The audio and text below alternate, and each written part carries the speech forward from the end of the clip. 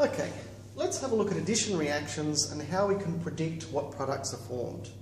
So in the first reaction that I've got here, we've got a symmetrical alkene, we've got ethene, and we've got a symmetrical molecule that's going to react with it. So we've got chlorine bonded to chlorine. In this case, our chlorine, or our two chlorine atoms, will come in over the top of the double bond, break it down into a single bond, and we're left with a chlorine on each of the carbon atoms. So we get 1,2-dichloroethane. In this case, we've got a symmetrical molecule that's formed.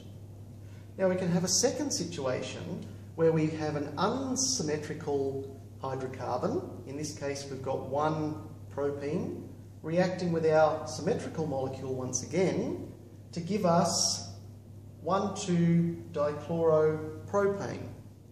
Now in this case, our chlorine comes in over the top of the double bond once again, and it doesn't matter which chlorine out of these two goes to which carbon, the end product will be the same. However, what happens where we've got an unsymmetrical hydrocarbon reacting with an unsymmetrical reagent? If we have a look, we can get one of two possibilities for this one.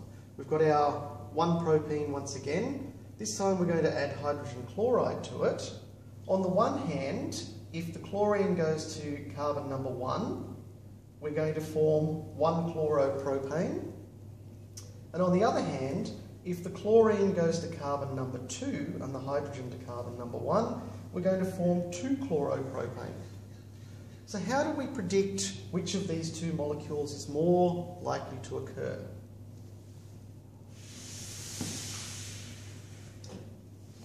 Based on evidence, Markovnikov came up with a rule for predicting compounds where you have that third scenario. So it applies when we have our organic molecule, in other words our alkene or possibly our alkyne, and the reagent are both unsymmetrical. In this case, or when this case happens, we have a rule that sets up what our predicted product will be. So the more electronegative component of the reagent will bond to the carbon-carbon double bond or triple bond end with the least number of hydrogen atoms.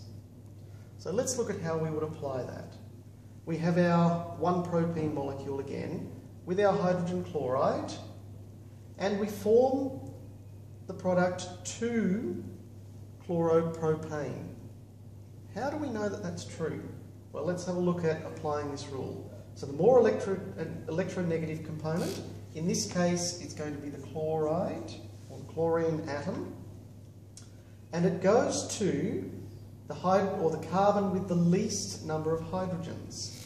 So in this molecule here we've got 2 hydrogens and 1 hydrogen. Our rule says the least number of hydrogens, which will be carbon number 2. So that's why the chlorine goes to carbon number 2 and the hydrogen to carbon number 1.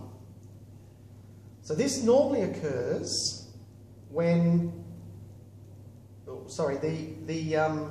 electronegative component is normally the non-H group unless we have hydroxy halogen reactions, in which case this will be the electronegative component and the hydroxide will be the positive component.